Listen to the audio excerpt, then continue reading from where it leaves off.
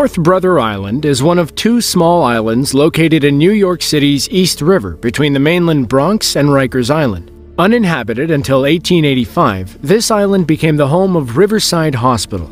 During this time, diseases such as smallpox and tuberculosis were big dangers to the population. So, this became a place where those inflicted with these, as well as some others like typhoid fever, were taken for quarantine. Following World War II, the island housed war veterans who were students at local colleges, as well as their families.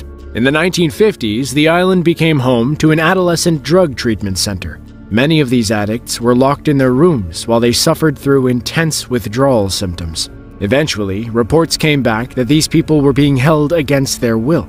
Also, there were accusations of staff corruption. The facility finally closed in 1963. Since then, various ideas have been floated as to what should be done with the island. However, none of